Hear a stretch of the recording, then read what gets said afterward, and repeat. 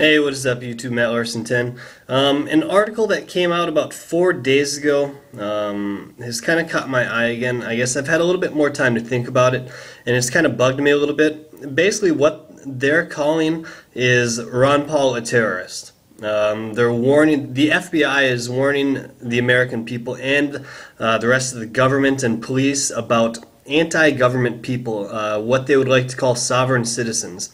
They're saying people that don't like to pay high taxes, I guess abide by all the regulations, the big government people, they're terrorists.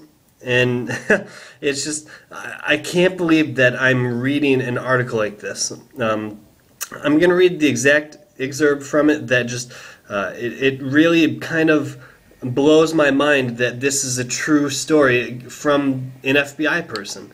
It's on Reuters. FBI warns of threat from anti-government extremists. Anti-government extremists opposed to taxes and regulations pose a growing threat to the local law enforcement officers in the United States. They're basing this story off of two different instances, and they say that routine encounters with the police can turn violent at a drop of a hat, said Stuart MacArthur, Deputy Assistant Director of the FBI's Counterterrorism Division.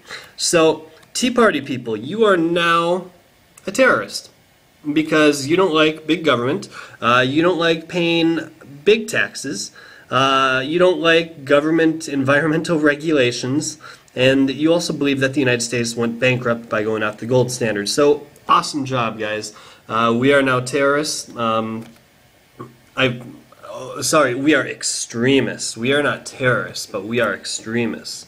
What I think is extreme is how far people have gone off the Constitution, how far the government has started subjecting us to people like this. To have surveillance teams watching us all the time, it's just, you're guilty before proven innocent. So, what do you guys think? Is this article a good representation of how far we've fallen off the wagon with the Constitution? We've lost our Bill of Rights. Everything is going down the drain. In the next few years, I believe the FAA got $63 billion. Half of that is going to drones that are going to be watching us, guys. The United States is gone as we know it. And unless something drastic changes, I think it's gone. So let me know what you guys think in a comment or video response down below. Make sure you guys hit that thumbs up button, share this video with as many friends as you know. As always, guys, Matt Larson 10.